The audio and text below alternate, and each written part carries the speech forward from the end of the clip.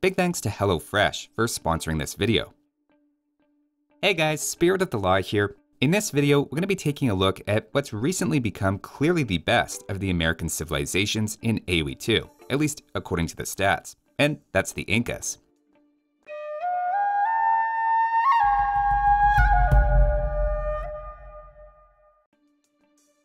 Thanks to some recent buffs to their bonuses and Slinger, Incas have gone from pretty middle of the road to now top 10 on most open maps, and at least average on every land map.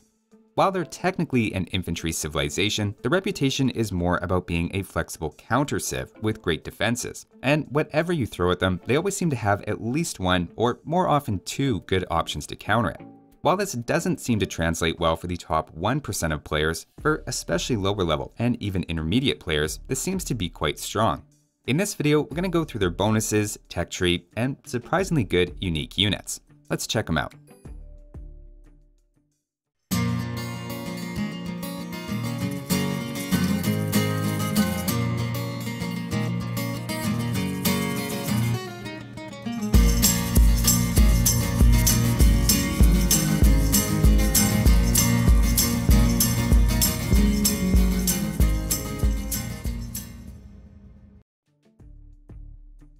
To start off with their team bonus, Incas and all of their allies start with a free llama. Chinese in particular benefit from this, given the importance of getting all their villagers on food immediately, though any civ is just going to have a smoother start, also delaying farms a bit longer. Another example where this bonus shines is on Mega Random or Nomad, where you aren't guaranteed a specific number of sheep or boar. Remember, small advantages early can echo later into the game, and it doesn't get any earlier than immediately starting with more food available. In fact, I would personally consider this one of the top 10, if not top 5 team bonuses in the game.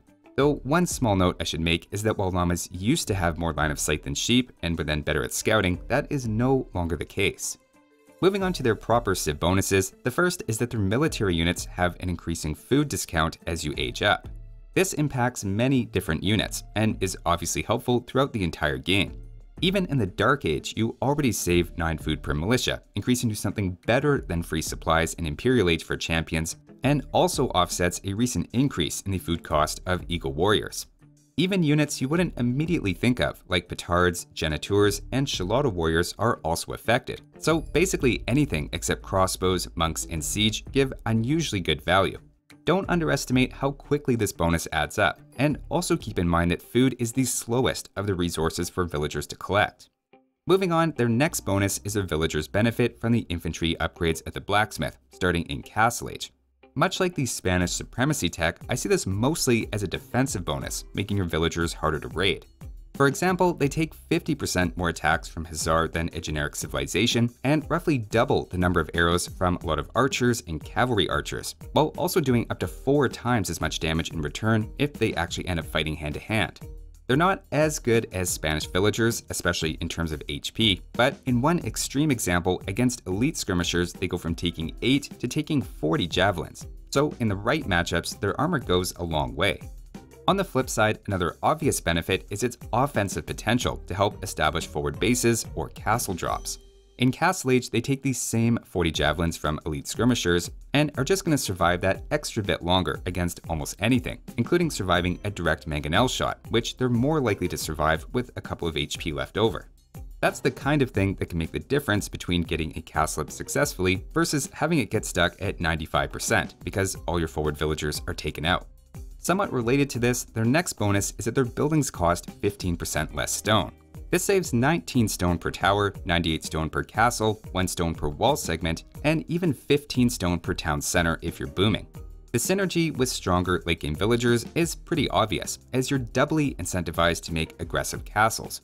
Of course, it's not as big of a discount as the Franks' 25% cheaper castles per se, but again, it's very on brand for Incas that their bonus applies to multiple buildings, again emphasizing flexibility. And finally, their last bonus also saves some resources, this time with houses supporting 10 population instead of 5. Theoretically, this could save up to nearly 500 wood throughout the game, on top of about 8 minutes of building time, though I think most people would agree the value is more about convenience than total resources. Typically, players start with the usual 2 houses, though unlike other civilizations, after those 2, you're probably set through the Dark Age. That's 50 wood saved right there, on top of 90 extra food from your llama and 27 food saved on 3 militia. So while they're more subtle bonuses, their early advantages add up and always give an unusually smooth start to the game. The one downside of their houses to mention is that if you don't have some extra houses as a buffer, you can actually get housed pretty quickly if they're being raised, as your pop cap drops by 10 instead of 5 with every house destroyed. So that's their bonuses, and between the extra llama, food discount, stone discount, and wood savings from houses, we already get the sense this is a civilization designed around flexibility. That said, when people talk about Incas as a counter-civilization, they're usually not talking about their bonuses, but more typically their unique units, which we'll take a look at now. We'll start with the Kamiuk, which is their castle unique unit. Now, I recently made a video looking at them in depth, but to hit the highlights, the unit's strength doesn't really come from its stats, which on the face of it are comparable or even slightly worse than a longsword, while individually each unit costs more. Instead, its value mostly comes down to its extra 1 range, allowing them to almost always get an attack in first against enemy units, and also exploit pathing issues that exist in the game, getting every one of the Kamiuks involved in the fight faster while enemy units bump off of each other. Now, so far you might expect you need a very large group to see this effect, but as I found in that recent video, even 5 vs 5, they consistently win against longswords, who they otherwise lose to one-on-one. It is true in larger groups though, their advantage continues to grow, taking some very one-sided fights against generic infantry once you start getting 10 Kamiuks or more together. You can even do some rudimentary hit and run with that extra range, as they're actually faster than the swordsman line. Maybe the more impressive thing about the unit though is thanks to a bonus against cavalry, they can beat knights with equal numbers, which differentiates them from pikemen who actually lose to knights without a numbers advantage. The downside is they cost 30 gold per unit and require castles to create, whereas of course pikes and halberdiers are from the barracks and only cost food and wood. In fact, Incas in general can be quite gold intensive, but assuming you have the gold, the Kamiuk is a strict upgrade over the pike line, especially once you can mass them. They even end up doing pretty well against archers in the late game after unique tech, taking about 50% more arrows than a champion and around 3 times the arrows of a halberdier. I wouldn't say they counter archers, and you'd want eagles in that situation, but anytime you need a meat shield against either infantry or cavalry, and especially if there's enemy archers around, the Kamiuk is a great option. Now, where Kamiuks can be thought of as the flexible answer to cavalry, their second unique unit is their answer to infantry. That brings us to the Slinger, which is the Inca's archery range unique unit. Again, I recently did a deep dive into this unit and walked away pretty impressed. Stats-wise, it's nearly identical to the crossbow at first glance, though it does have a number of disadvantages, including the fact it can't be massed in feudal age like archers can, and they're also a bit worse to micro.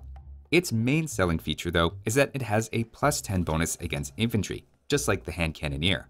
This makes them a great option to deal with the increasing popularity of infantry units in Castle Age, but even in Imperial Age, their high accuracy and fast fire rate makes them at least as good as hand cannoneers against most infantry, while also being significantly cheaper. Given their similar cost, stats, and fire rate to crossbows, they actually end up performing similar to crossbows against knights, assuming you pick up their unique tech Andean Sling, which removes their minimum range and gives them +1 attack. In late Castle Age at least, that makes them roughly as dangerous to knights as a similar sized group of crossbows without thumb ring. While they fare poorly in contrast against heavy cavalry in Imperial Age, after their unique tech fabric shields, they can actually win against arbalesters with equal numbers, meaning they aren't totally useless against things outside of infantry. Of course, like any ranged unit, their hard counters are mostly skirmishers and especially mangonels and onagers, as slingers only have 40 HP. I should also reiterate as well, as it's not always intuitive, they are affected by the archer attack upgrades. Both of their unique techs are also quite important to the unit, and like archers, they're affected by ballistics, chemistry, and have their accuracy but not fire rate improved by thumb ring. So personally, I consider thumb ring by far their least important upgrade. Together, their unique units counter 2 of the basic unit types, with their Eagle Warrior functioning as a third option against archers, siege, and monks, completing the set. Now let's move on and talk about their unique techs, which do a nice job of enhancing these core units. The first is Andean Sling, which is quite cheap and recently became much more important. Its first effect is removing the minimum range of slingers and skirmishers, but recently gained a second effect of adding +1 attack to the slinger, bringing it up to now match the crossbow.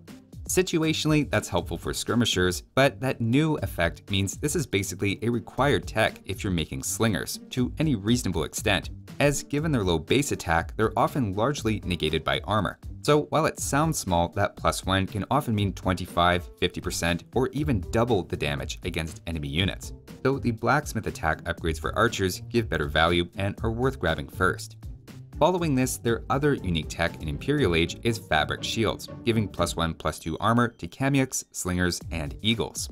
As mentioned earlier, this allows their slingers to beat generic arbalesters one-on-one, makes their Kamyuks much better against arrows than the champion line, and also gives their elite eagle warriors up to 10 pierce armor, making them even more resistant to arbalesters than Mayan eagle warriors.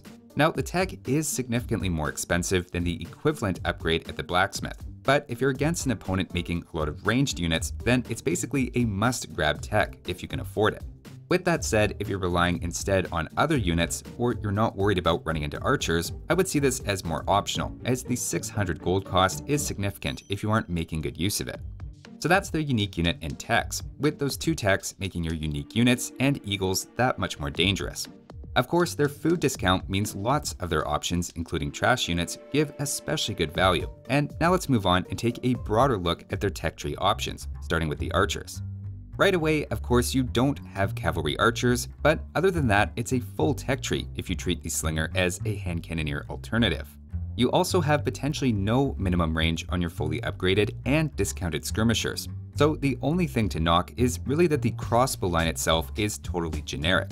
That means despite their flexibility, they're not ideal as an archer civ in a 2v2 game, for example, but I'll still give them an A-, carried here by the slinger.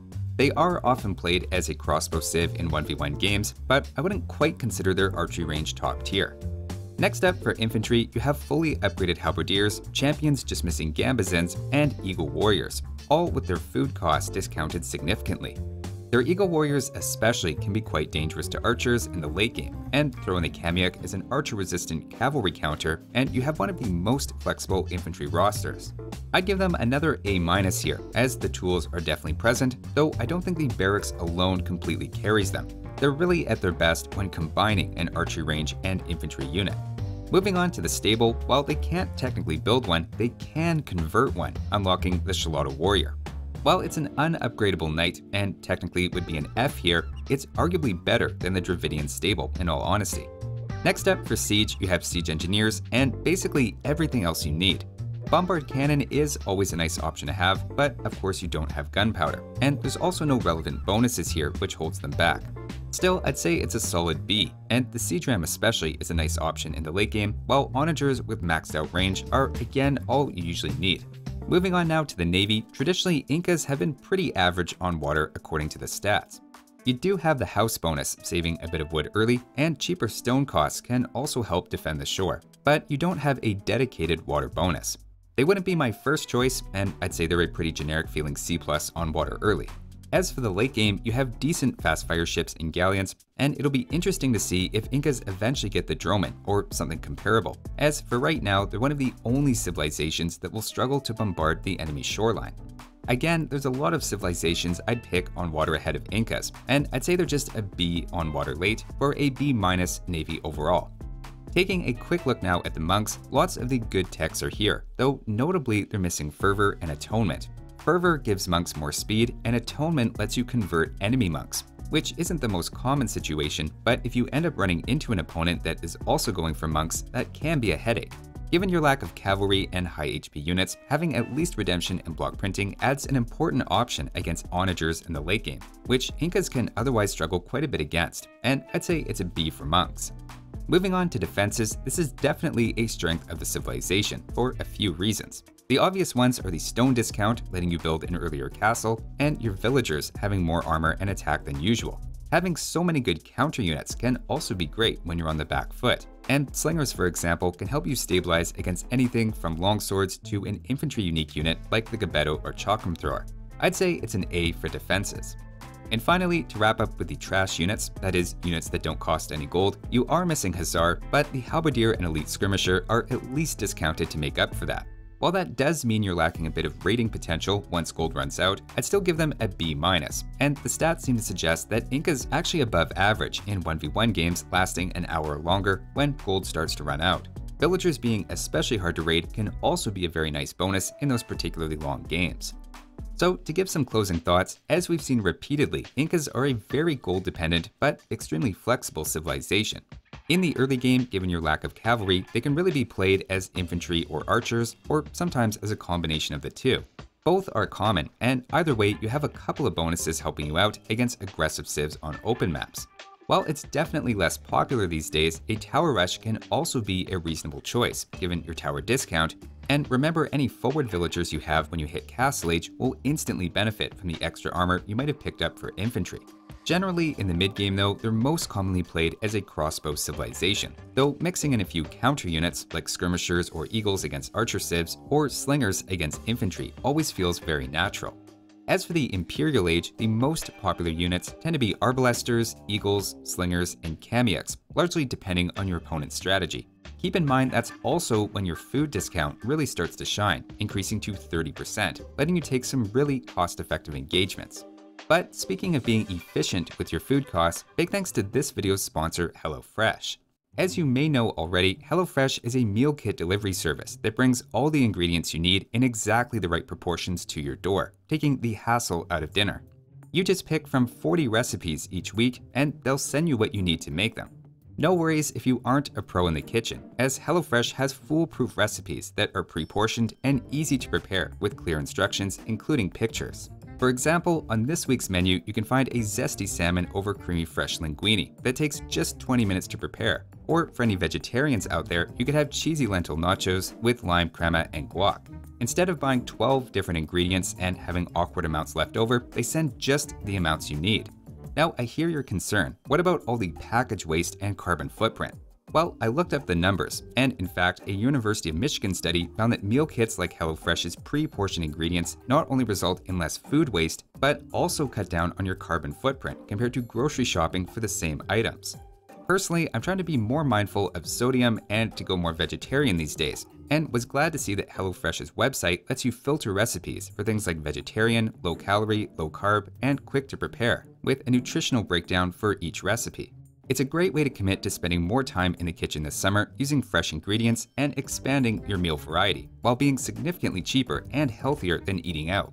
The best part is if you're in the continental United States, you can use my link or go to HelloFresh.com and use code POGSPIRITMAY16 to get 16 free meals plus free shipping. So hopefully this was a helpful look at the Incas and gives you a few new ideas for the next time you try them. Thanks for watching guys, and I'll see you next time.